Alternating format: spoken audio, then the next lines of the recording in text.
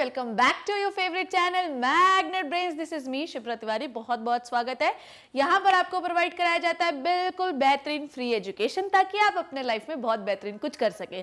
तो I hope कि आपकी दिवाली बहुत ही धमाकेदार मनी होगी। आपने बहुत जो है तो दिए जलाए होंगे, पटाखे तो बैन थे, इसलिए वो जलाने भी नहीं चाहिए। बस ये है कि अपने मन का दिया जो है अंधकार को मिटाइए, प्रकाश को जलाइए और पढ़ते जाइए, क्योंकि पढ़ना जो है वो सबसे ज्यादा इंपॉर्टेंट है अगर आप एक नीट एस्पिरेंट हैं। क्योंकि नीट वालों के लिए पढ़ने के अलावा जीवन में और कोई उद्देश्य होना ही नहीं चाहिए। हाँ, ये है कि दिवाली के दिन आपको 4-5 दिए जला लेने चाहिए, ताकि थोड़ा सा आपको जो है एनर्जी मिले, थोड़ा सा उत्साह मिले, थोड़े आप और ज़्यादा अच्छा फील करें। पर अगले दिन मंडे से आपको फिर से वही रूटीन में आ जाना चाहिए जो कि आप फॉलो करते आ रहे हैं, अगर आप अच्छा रूटीन फॉलो करते तो। नहीं तो बोले मैडम हम तो 4 घंटे सोते हैं, तो दोपहर में सो जाते हैं, और जो है 10 घंटे रात में, तो हम 14 घंटे तो सोते, वही फॉलो करेंगे? नहीं, अगर आपको एक अच्छा रूटीन फॉलो कर रहे हैं तो उसे फॉलो करिए, और जो है तो दिवाली अब भूल जाइए, अब अगले साल आएगी। और आज अपन को क्या पढ़ना है वो मैं आपको बताने वाली हूँ, तो चलिए देखते हैं। लास्ट क्लास में हम लोगों ने खत्म किया था, ध्यान से समझे। लास्ट क्लास में हम लोगों ने डिवीजन ए ग्नाथा को खत्म किया था, ठीक है। ए ग्नाथा थोड़ा सा मैं क्विक रिवीजन दे देती हूँ आपको, ताकि आपको और ज्यादा समझ में आ जाए। देखिए देखिए देखिए, वर्टिब्रेटा, ये आपके एनसीईआरटी से ही उठाया गया फ्लो चार्ट है। इसमें कोई भी किसी भी प्रकार का कंफ्यूजन नहीं होना चाहिए, सीधी बात ये है, ठीक है। वर्टिब्रेटा जो है ये एक क्लास है, ठीक है। इसके 2 डिवीजन है, ठीक है। एक्चुअली ये सब फाइलम है, नॉट क्लास, भूल गई थी मैं, ठीक है। सब फाइलम, इसके डिवीजन है। डिवीजन जो है 2 है, एक है ग्नाथा, एक है ग्नाथोस्टोमा। एक है जबड़ा रहित, दूसरा है जबड़ा सहित। जबड़ा रहित जिनका है, ऑब्वियसली किसी बूढ़े आदमी का दांत और जबड़ा निकाल दिया जाए तो उसका माउथ कैसा हो जाएगा? इट इज लाइक, ठीक है, ऐसा रहता है, आपने देखा भी होगा। फिर वो कैसे रोटी चबाएगा भी देखते हो, ऐसा पोपला मुंह हो जाता है, ठीक है। तो ए ग्नाथा के अंदर, इस डिवीजन के अंदर कौन सी क्लास आती है? साइक्लोस्टोमा क्लास आती है। साइक्लोस्टोमा क्लास वो क्लास है जिसमें माउथ जो होता है वो कैसा होता है? राउंडेड। कैसा होता है बच्चों? राउंडेड, ठीक है। और डिवीजन आपका जो वर्टिब्रेटा सब फाइलम का जो दूसरा डिवीजन है वो है ग्नाथोस्टोमा। इसमें जॉज होते हैं, ये मैंने पहले आपको सब बता दिया है। मैं जस्ट आपको एक क्विक रिवीजन दे रही हूँ, क्योंकि काफी 3-4 दिन हो गए हैं और मुझे पता है कि बायोलॉजी बड़ी बेवफा, रात में आपके सवेरे सफा, तो वो सफा ना हो इसलिए रिवीजन दे रही हूँ, ठीक है। तो ग्नाथोस्टोमा जो है उनके पास क्या होती है प्यारे बच्चों? जॉज, ठीक है। अब जॉज जो है वो 2 प्रकार के ये जानवर हो सकते हैं। एक जिनके पास फिन है, एक जिनके पास लिम्ब है। फिन किसके पास होता है? ये तो मुझे आई थिंक कि ये मुझे बताने की जरूरत नहीं पड़नी चाहिए, बचपन से हम लोग यही पढ़ते आ रहे हैं, ठीक है। तो फिन किसके पास होते हैं? फिन्स होते हैं मछलियों के पास। किसके होते हैं? किसके पास होते हैं? मछलियों के पास, ठीक है। अब भैया ऐसा है कि हर मछली एक जैसी हो ये जरूरी नहीं है, ठीक है। अगर तुम शार्क की बात करो और किसी छोटी मछली की बात करो, जो कि रोहू कटला, इनकी बात करो, तो ये छोटी मछलियां कंपेयर करो शार्क से।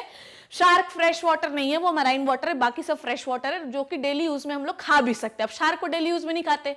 इसका मतलब ये कि हैबिटेट के आधार पर, स्केलेटन के आधार पर, रेस्पिरेटरी सिस्टम के आधार पर, सर्कुलेटरी सिस्टम के आधार पर there are different types of fishes, isn't it?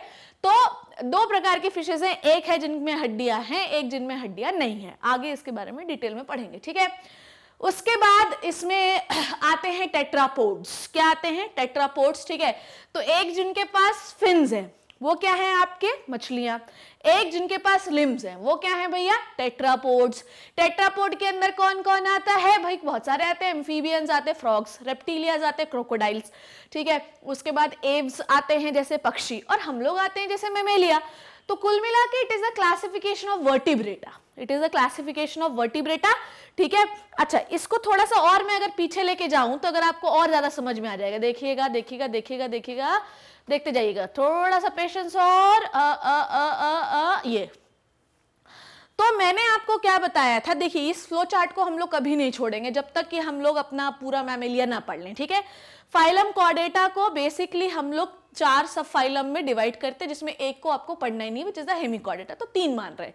Urochordata मैंने आपको पढ़ा दिया है, सिफेलोकॉर्डेटा मैंने आपको पढ़ा दिया। यूरोकॉर्डेटा हो गया ना अपना, सिफेलोकॉर्डेटा भी हो गया। अब हम लोग सब फाइलम वर्टिब्रेटा बता रही थी मैं आपको, ठीक है। इसके कितने डिवीजन है भैया? 2। एक जिसमें जबड़ा नहीं है, एक जिसमें जबड़ा है। इसकी 2 सुपर क्लास होती है, एक मछली जिसमें फिन्स होते हैं, एक है टेट्रापोडा जिसमें 4 पैर होते हैं, ठीक है। मछली जो है वो दो प्रकार की, एक बिना हड्डी वाली, एक हड्डी वाली, ठीक है। और टेट्रापोडा, टेट्रा मतलब क्या होता है बच्चों, चार, और पोडा का मतलब क्या होता है, पैर। तो चार पैर किसके पास, मेंढक के पास है, अपन जानते हैं ये चीज। उसके बाद किसके पास है, क्रोकोडाइल्स के पास भी होता है। एव्स का कहानी ये है कि जो फॉर्म लिम्स होते हैं वो मॉडिफाई हो जाते हैं फेदर वगैरह में, ठीक है। और अपने पास तो दो हाथ दो पैर, ठीक है।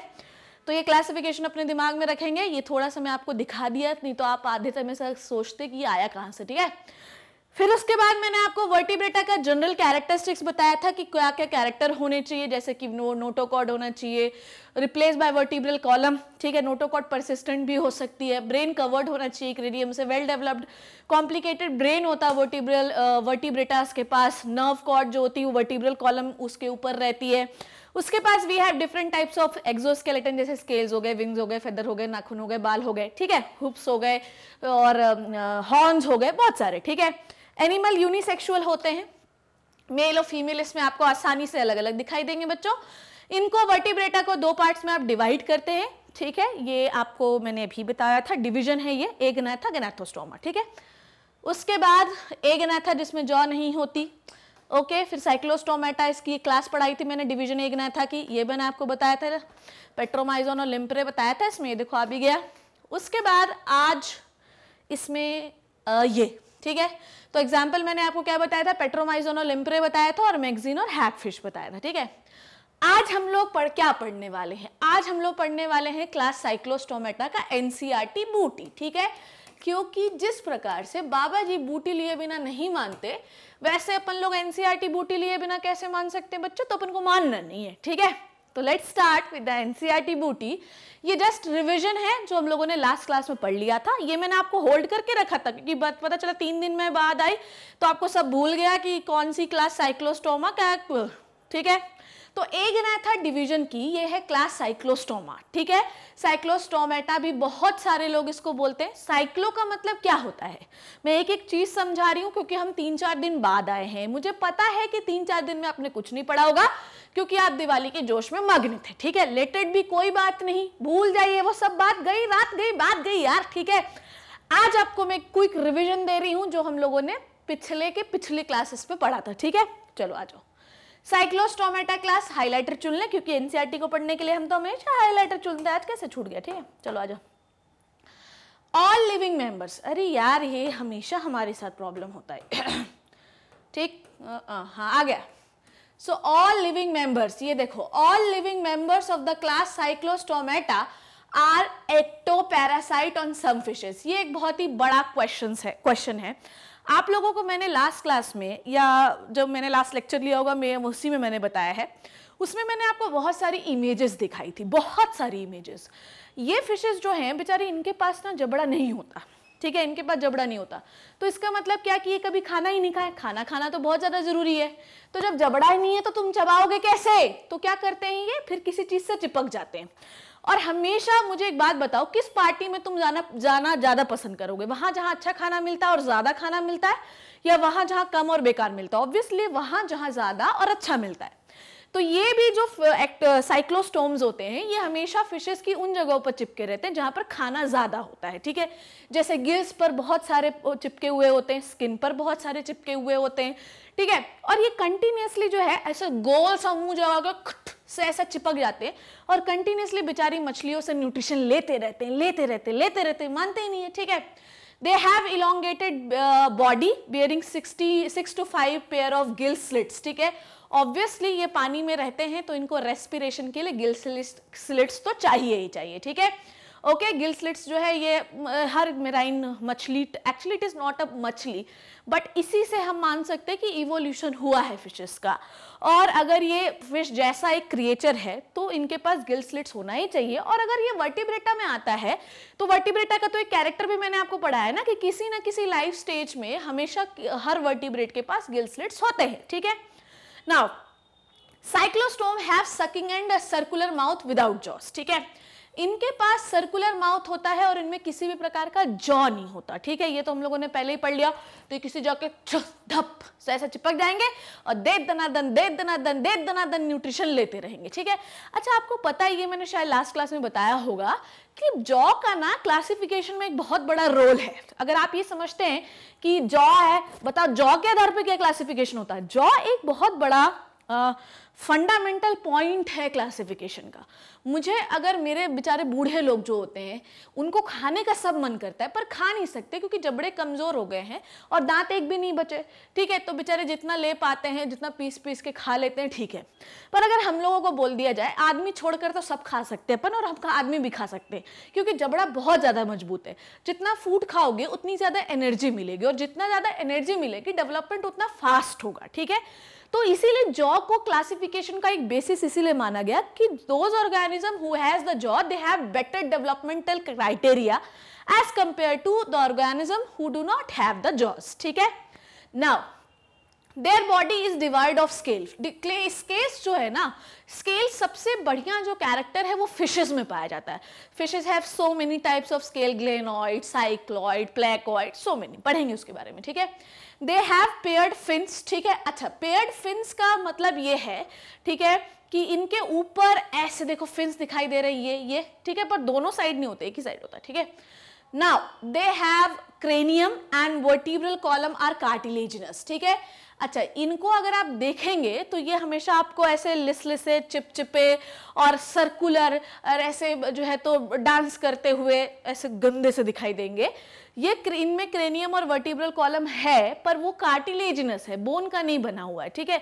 तो ऐसा है कि क्या कार्टिलेज के पास दम नहीं, ऐसा बिल्कुल भी नहीं है। They are different types of connective tissue but they have strength and flexibility to. Bone do not have so much flexibility but the cartilage have, ठीक है। Now circulation is close type. देखिए, ये तो आप लोगों ने पढ़ा है कि क्लोज टाइप का सर्कुलेशन जो है वो किन के पास पाया जाता है। पहला एनेलिडा के पास, दूसरा वर्टिब्रेट्स के पास। ये जो है ये याद रखना आप कि एनेलिडा और वर्टिब्रेट्स के पास क्लोज टाइप का सर्कुलेशन पाया जाता है। बाकी किन्हीं के पास भी सर्कुलेशन है तो वो ओपन टाइप का है, चाहे ऑर्थ्रोपोडा हो जाए, चाहे कोई भी हो जाए, मोलस्का हो जाए, ठीक है। नाउ साइक्लोस्टोम्स जो होते हैं ये वैसे तो क्या है अपने मेराइन, ठीक है, और हम इनको मेराइन मानते भी हैं, पर ये स्पॉनिंग के लिए फ्रेश वाटर पे आते हैं और उसके बाद फ्रेश वाटर में आने के बाद उसके बाद क्या होता है, आपको मैंने पढ़ाया भी था पेट्रोमाइजोल में कि ये क्या करते हैं, अपना अंडा वंडा देते हैं। उसके बाद जो अंडा क्या कह रही हूँ, स्पर्म ओवर दिए, फर्टिलाइज किए, डेवलपमेंट किए, और उसके बाद आपको पता है कि जो उनके पापा मम्मी रहते हैं, ठीक है, क्योंकि सेक्सेस तो सेपरेट हैं, तो पापा मम्मी वहीं मर जाते हैं, पर उसका जो लार्वा डेवलप हुआ वो वापस से फ्रेश जो आपका मेराइन वाटर है वहां आ जाता है। लार्वा जो है दे नो द डायरेक्शन की कहाँ उनको जाना है। तो पहले फर्टिलाइजेशन होता है, आपका फ्रेश वाटर में आता है स्पॉनिंग के लिए प्रॉपरली पेट्रोमाइजोन्स वगैरह, उसके बाद भग जाते हैं वहां पर जैसे ही डेवलपमेंट होता है, ठीक है। चलो, after spawning with in a few days they die. यहाँ पे लिखा भी हुआ है, देखो मैं भी आपको यही बता रही थी कि जैसे स्पॉन करते, स्पॉनिंग इज द प्रोसेस जिसमें वो अपने स्पर्म एंड ओवा निकालते हैं, फिर एक्सटर्नल फर्टिलाइजेशन होता है, एक्सटर्नल फर्टिलाइजेशन से they will do the fertilisation, then they will develop the fertilised egg and then larva, then adult, ठीक है। Their larva after the metamorphosis return to the ocean, ठीक है, ये मैंने आपको बताया। what is the means of term metamorphosis, ये भी अपन लोग जानते हैं। metamorphosis का मतलब क्या होता है, metamorphosis का मतलब है बच्चों डेवलपमेंट, किसी भी सेल का डिवीजन, चाहे जाइगोट का division into the well developed body is a Metamorphosis. Zygote का division in the morula, morula to blastula, blastula to gastrula, ये सब क्या है 12th में आने वाली डेवलपमेंटल स्टेजेस हैं, ठीक है। तो एक छोटे से सेल से आप एक इतना बड़ा आदमी बन गए ना, इट इज अ मेटामॉर्फोसिस। वैसे ही जब जाइगोट बनता है, जाइगोट के बाद लार्वा बनता है, ठीक है, लार्वा इज द सेल से लार्वा बनना is a Metamorphosis. Then larva will return to the ocean जहां से उनके मम्मी पापा आए थे, ठीक है। एग्जाम्पल देखते हैं, बहुत इंपॉर्टेंट है बच्चों, मैं आपको बताऊं ये बहुत ज्यादा इंपॉर्टेंट चीज है। ये क्वेश्चन नीट के लिए बहुत इंपॉर्टेंट, मतलब साइक्लोस्टोम का एग्जाम्पल जो है ये बहुत ज्यादा इंपॉर्टेंट है नीट पॉइंट ऑफ व्यू से, मैंने आपको बता दिया। अब आपकी इच्छा है कि पढ़ो चाहे ना पढ़ो, पर पढ़ना है, क्योंकि जब तक तोड़ेंगे नहीं तब तक मानेंगे नहीं, ठीक है। सो ये देखिए पेट्रोमाइजोन का एक फिश लाइक स्ट्रक्चर बना हुआ, गिल स्लिट्स दिखाई दे रहे हैं आपको, वेल डेवलप्ड, ठीक है।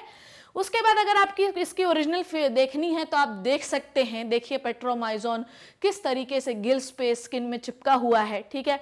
And this is the माइग्जिन hagfish. इसका जो मुंह रहता है, जैसे कि किसी बूढ़े आदमी का दांत निकाल दे तो उसकी जो लिप्स रहते हैं वो कैसे रिंकल्ड रहते हैं, वैसे इनका भी रहता है, ठीक है। ये जनरल, ये देखिए इसके कैसे दांत रहता है। अच्छा, इनका ना मैंने आपको लास्ट क्लास में भी शायद ये चीज बताई थी कि इनके जॉ वो कुछ नहीं है। अब तुम किसी क्रिएचर को दिमाग में रखो या अपने इंसान को ही रखो, कोई जबड़ा नहीं है, और सोचो उसके पूरे होंठ में सिर्फ दांत ही दांत लगे, तो इट इज लाइक दैट, सिर्फ दांत लगे रहते हैं, घप से जाके ऐसे किसी भी फिशेस के ऊपर चिपक जाते हैं। They are very dangerous for the fishes and other organism जो सी में रह रहे हैं, ठीक है। सो आज आपने पूरी एनसीईआरटी को लर्न किया क्लास साइक्लोस्टोमेटा के बारे में, ठीक है। एक एक चीज आपने पढ़ ली, ठीक है, बहुत इंपॉर्टेंट है। छोटे छोटे नोट्स भी आप लेक्चर्स को देखकर बना सकते हैं, ठीक है। सो I hope you learned and enjoyed the video, ठीक है। अच्छा, अब अगली क्लास में क्या पढ़ना है वो थोड़ा सा मैं बता दूं। लर्न तो एंजॉय तो कर लिया, पर अगली क्लास में क्या है थोड़ा सा ये मैं बताना चाहती हूँ, शायद मैंने बताया भी हो। डिवीजन गैनाथोस्टोमा, ठीक है। अभी हम लोग चीजें जो पढ़ रहे थे बच्चों वो जबड़ा रहित वाले थे। अब हम लोग को क्या पढ़ना है, अब हमको पढ़ना है जबड़ा सहित वाले।